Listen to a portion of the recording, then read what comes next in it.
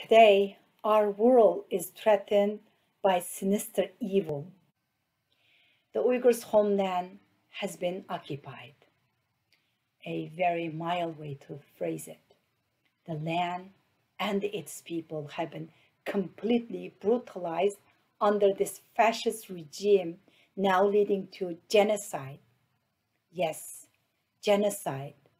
In the beginning of the 1930s, countries around the world continued to do business with Germany, and they avoided acknowledging the burgeoning human rights abuses for the sake of economic trade, at the cost of millions of lives.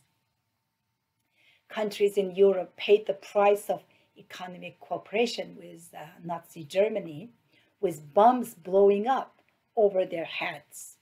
The Allied countries easily defended their economic ties with Germany by hiding behind the claims of ignorance. Today, we have the information to act, but even after the painful chapters of history, we still find the international community is crippled by, and even they are being complicit in, China's crimes against humanity.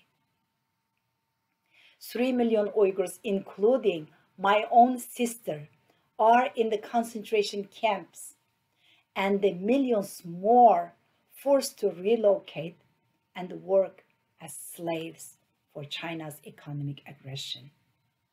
13 tons of hair, perhaps, but a portion of what's being taken from prisoners seized recently, a byproduct of this genocide. How can this image not pierce our conscience? Is this the hair of my sister? Who is benefiting from my sister's forced labor? We know what this hair means, a very physical representation of never again happening again. There are crematoria attached to the camps now. What else needed for the world to wake up? Are we waiting for mass executions and the gas chambers to be broadcast to the world? How can anyone with a soul still remain silent? Do not make Uyghurs human collateral of this economic trade and the short-term politics. This is not just the calamity of the Uyghurs. It is a test for humanity. Chinese money has purchased the compliance of Islamic countries, of UN, of corporations, of NBA, the IOC, Hollywood, and the celebrities. But the world must take note.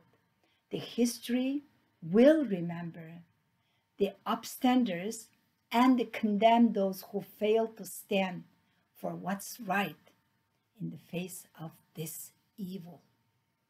Do not allow your conscience to be bought with blood money.